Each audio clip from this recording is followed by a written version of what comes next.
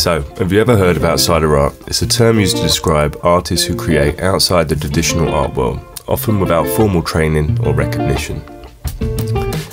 Artists like Nick Fraser are driven by a deep inner compulsion to create. Their work is raw, unfiltered, and deeply personal. Nick, often hailed as the East End Van Gogh, was once such an outsider artist. Born and raised in East London, Fraser's life was a testament to resilience and an artistic vision.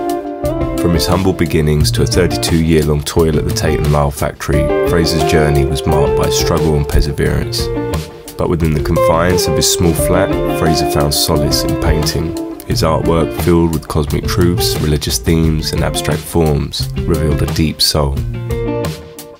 His collection not only reflects the spirit of East London, but it also contributes to the rich tapestry of British heritage.